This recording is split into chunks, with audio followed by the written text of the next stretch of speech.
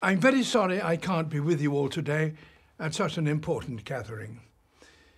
Some have speculated that I've seen more of the natural world than anyone else.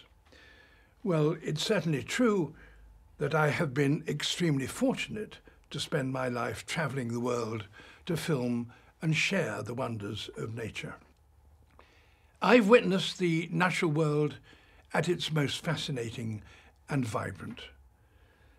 But I've also witnessed startling changes that are today threatening our very civilizations. It's worth reflecting that our civilizations arose in large part because of the last 12,000-year period of climatic stability known as the Holocene, which allowed humans to settle and farm. This stability ultimately gave rise to international trade in ideas as well as goods, making us the globally connected species we are today, and in need of the international governance that you and your institutions provide. However, we've taken that stability for granted. Our economies and political systems are unconsciously predicated on the belief that nature will continue to be a benign and regular provider of the conditions we need to thrive. Regular seasons, dependable fresh water, endless fish, pollinators, minerals, soil. It's now apparent that the Holocene has ended and our stable, reliable planet no longer exists.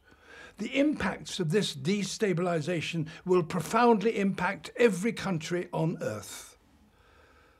When you think about it, there is perhaps no more unsettling thought. The only conditions modern humans have ever known are changing and changing fast. You are all in positions where you can make more of a difference than most. If ever we needed a strong signal from world leaders, from people like you, that we're going to solve this, it is now. In 2020, we have a key moment in history.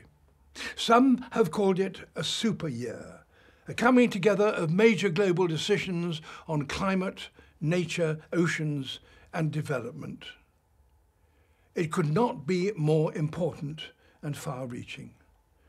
What we do in the next few years will determine the next few thousand years.